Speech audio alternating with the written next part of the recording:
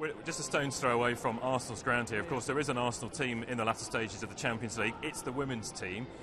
The men this year and the lack of success of the English teams, has that damaged the reputation of English football? There's talk in continental newspapers and continental radio stations that the Premier League isn't of the highest standard anymore. What do you say to that? Well, it's one swallow doesn't make a summer, I think, is the phrase that's often used.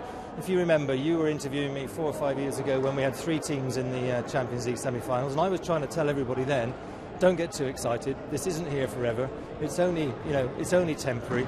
The biorhythms of these things happening. These are knockout competitions, and you know how thin the margins are. How thin the margin was in terms of some of our teams getting knocked out. Similarly, thin margins that our teams managed to get through to the last 8 of the Europa League.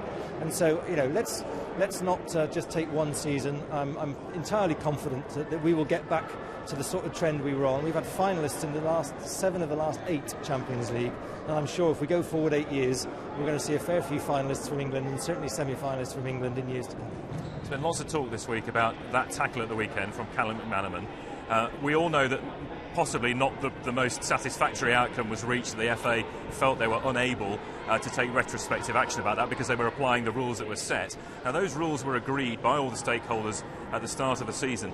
Will you listen to opinion now and try to get those rules changed for the start of next season so that in future a tackle like that will not go unpunished? Let's get this thing in the right order. We would hope that in future that's dealt with on the day by the match officials, and I understand if they don't see it, it's a tough job, and if they don't see it, they don't see it, but we would hope that they do see those incidents and they're dealt with on the day, so there is no need for retrospective action.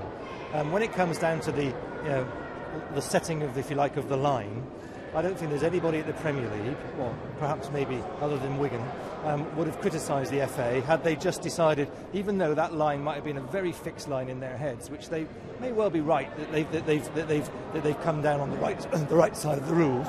I don't think anybody would have complained had they just stepped 1 inch over and decided that this was an exceptional incident. And therefore, whether the rules need rewriting or not might be unnecessary, because I don't think there was ever there would have been any resistance or very little resistance to them just deciding that this was an exceptional incident and therefore they were going to deal with it.